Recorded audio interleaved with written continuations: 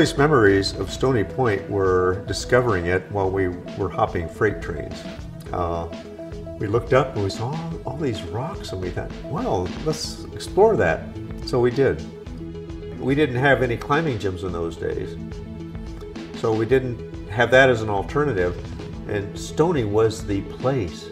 It's where it was happening. So I would go to Stoney and develop myself, develop my strength and abilities in ways that I never knew that I could do. It's amazing when you look at the history of climbing and you see how many people actually learned all the foundations of climbing out here at Stoney Point and then went onward to other places, really all over the world, to go climbing.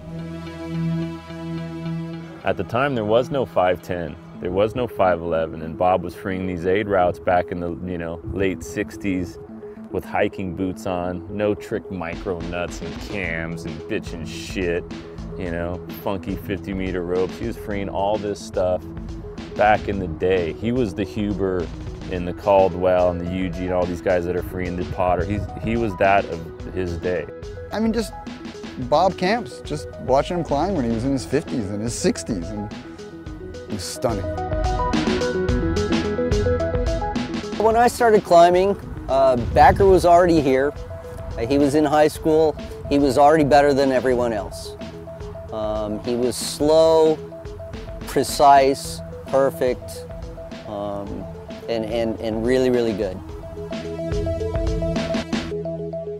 Michael Reardon was a local climber, and he was a very exuberant character. I got to see him solo something that actually I think the prow is actually quite a gnarly solo, because the prow is quite a slippery climb in one spot. And he came up the edge and came around the corner and maybe came back again and took another look at it and came back, and he worked his way through it very carefully, never looking horrified or anything like that, just very carefully worked his way up, and it was very impressive to watch.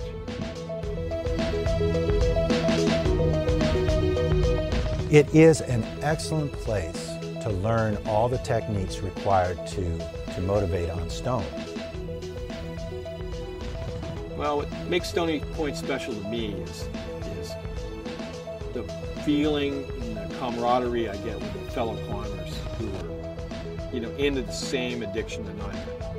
And I think the fact that Stoney Point, this is it. This is the place we come to.